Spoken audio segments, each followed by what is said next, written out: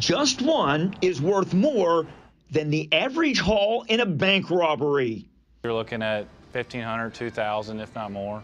It's called a catalytic converter, but to thieves, they're rusty metal treasure chests. This is what they look like when somebody steals it off the car. Tommy Smith with Smith Muffler in Covington knows all about it. He's had to replace plenty of them for customers. And lately, there's definitely been a rise in the theft of them. It's a growing problem across the country. Thieves are after the valuable platinum group metals inside.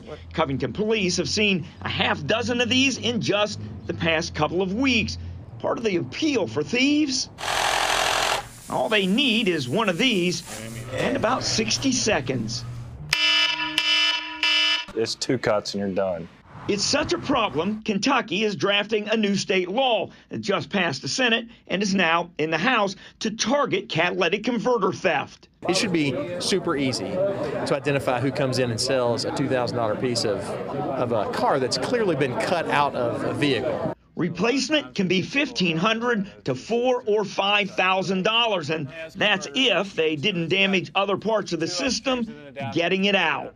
But a lot of times when these guys get in there, they don't care about you or what it's going to cost you. As we see a rise in the number of thieves converting converters into cash.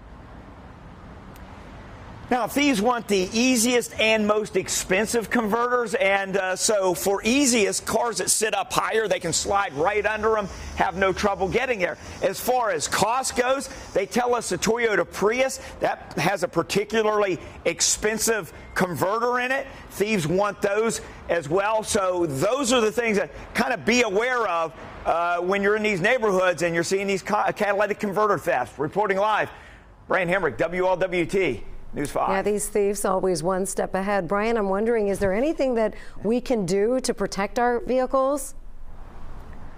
Yeah, there are a few things. There are these shields and some protective devices. Those run anywhere from $200 to maybe $500, though.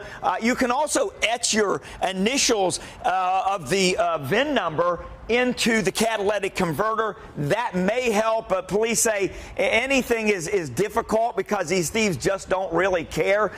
They're hoping that this law really puts a dent into this whole theft organization as well, Cherie. Yeah, I'm assuming the thieves don't care, neither do the people they're selling them to.